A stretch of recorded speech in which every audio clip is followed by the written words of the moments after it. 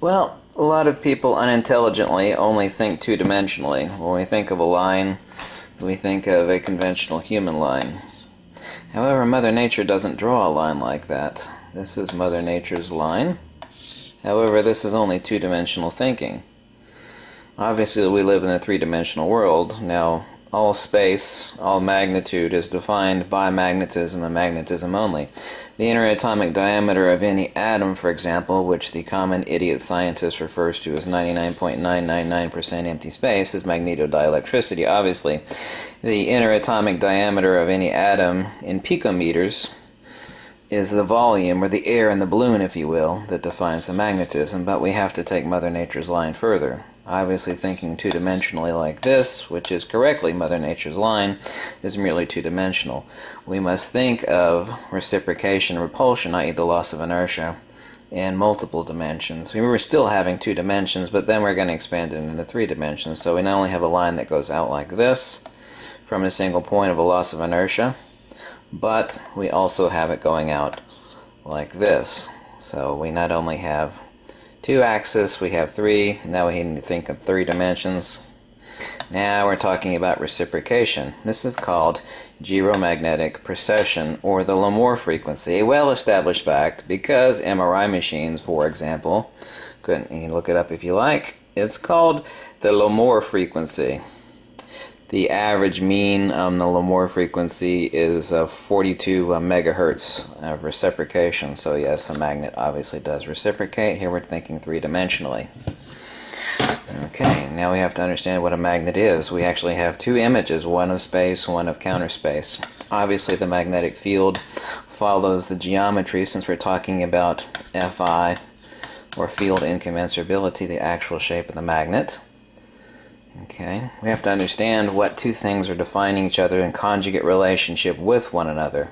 One being the toroid, representing force and motion, i.e. magnetism, the creation of space. Space is not a thing. Space has no attributes. Of course, Nikola Tesla was famously quoted as saying space has no properties. We have to think of the inverse, or the negative image. If you actually take the negative image of a torus, what you have is the hourglass shape. This is the negative image of the torus. The hyperboloid, toroid, hyperboloid. Together they make up the conjugate nature of what you actually see underneath the ferrocell. First edition of my book, which was published, in 2011 or 2012, some 5+ years ago, went seeking for a three-dimensional model which would represent my discovery, and of course I ran into its inventor, Tim Vanderelli, who invented the ferrocell, is a close friend of mine. So yes, of course we need to know what the definition of reciprocate. So yes, a magnet does indeed, of course, obviously, irreducibly so, reciprocate. When we actually talk about gyromagnetic precession, we have to talk about reciprocation. So we're not talking about merely a two-dimensional. See, a lot of people have very limited minds that are only able to think in two dimensions. So when we actually have a force vector, it's not only existing along a single plane, but along a plane of the repulsion of the loss of that inertia, not merely along one axis, but along multiple axes. So we have this number in two dimensions, and if we extrapolate this out, then we're looking at gyromagnetic precession, which is denotatively and connotatively reciprocation. And this is called the LARMOR frequency.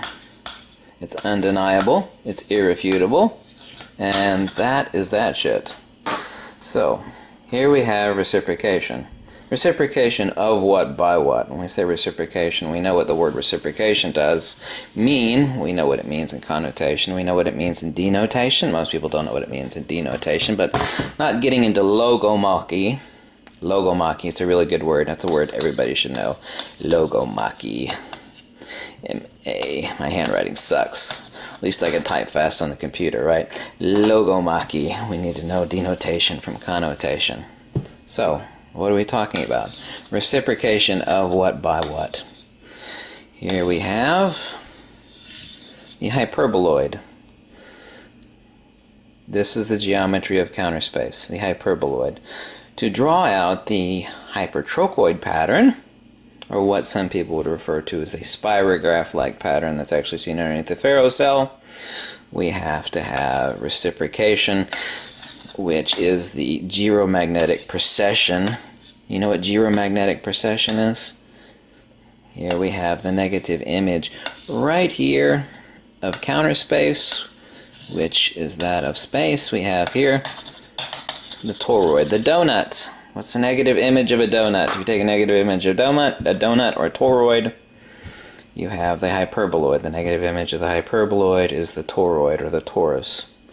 This is the conjugate nature of the relationship of the universe. The definitive loss of inertia. Really, there's ultimately only one field, that being force and motion, the inverse being increasing acceleration and inertia.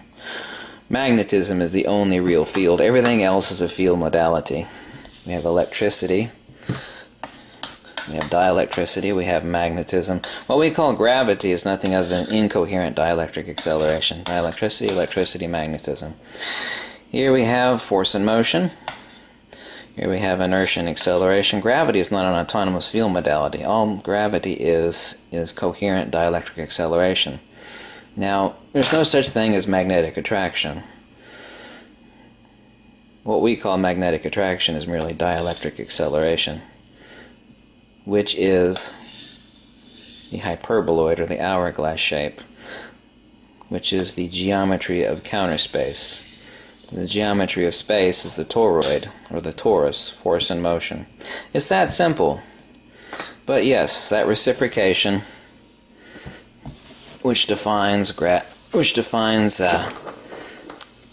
magnetic repulsion. We have to think in 3 dimensions, so human beings are mostly incapable of thinking in those sort of dimensions. Here we have reciprocation, we have gyromagnetic precession.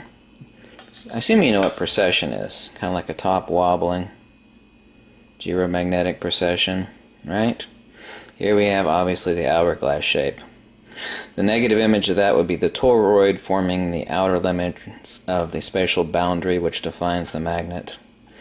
This would be the plane of inertia, of course. If you take a Gauss meter and you place it between 2 magnets, you'll actually find 0 Gaussian flux. Force and motion, inertia and acceleration. The hyperboloid and the torus.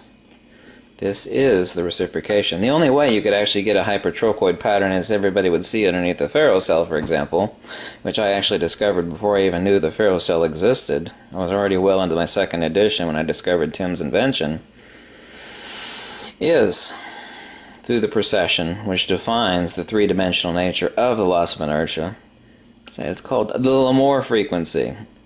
Actually knowing and having adjustable LARMOR frequency is the only way an MRI machine works, by the way. It's a definitive, existential, empirical known value called the LARMOR frequency. Look it up. Google is your friend, right?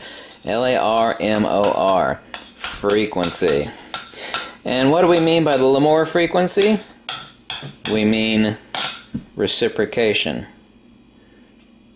Reciprocation, gyromagnetic precession. I don't care if you call it gyromagnetic precession. I don't care if you call it the LARMOR frequency. I don't care if you call it the force vector of 3-dimensional loss of inertia, but it's the LARMOR frequency. Okay? Look it up. Google is your friend, girlfriend. Lux y veritas.